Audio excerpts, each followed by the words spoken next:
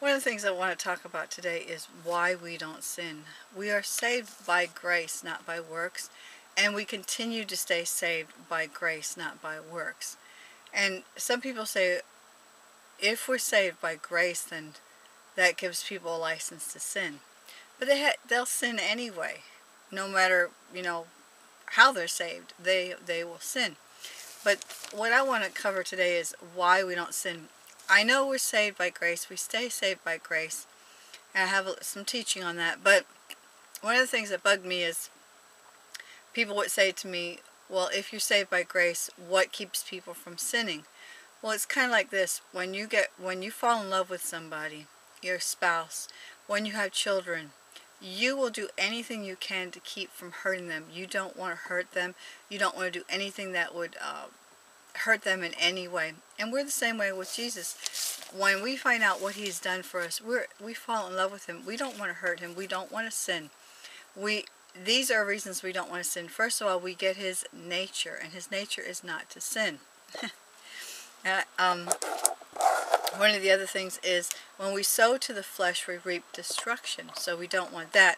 An evil heart of unbelief in departing from the living God hardened through the deceitfulness of sin. And that's Hebrews 3:12. In other words, sin is deceitful. And what it does is it hardens your heart and it causes you to not believe or trust in God. Another reason we don't sin is as Jesus is, so are we in this world. And Jesus is not a sinful person. Another one is we are made in God's image. We're partakers of His divine nature. 2 Peter 1:24, and His divine nature is not sinfulness, it's holiness.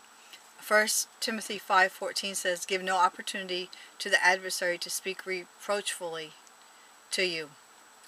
In other words, you don't want to do anything that will give the devil an opportunity to start harassing you. And some other scriptures you can look up is 1 Peter 2:11 and 12 and 1 Peter 3:1. And those are just some of the reasons that we don't sin. Because we're saved by grace, we don't have a license to sin. You want to choose not to sin. When you know you're saved by grace, that no matter what you do, you're not going to miss the rapture. You're not going to fall away from Jesus. When you sin and miss the mark and you do wrong, you're not going to get unsaved. When you know that, there's a security that comes with knowing that God really loves you. If He died for you when you were a sinner, His death means even more when you're saved and you mess up. So be sure that once you're saved, you're going to stay saved because it's not by your works, it's by Jesus' blood and what He did. And some of the scriptures I gave you today will help you to realize why your new nature does not want to sin.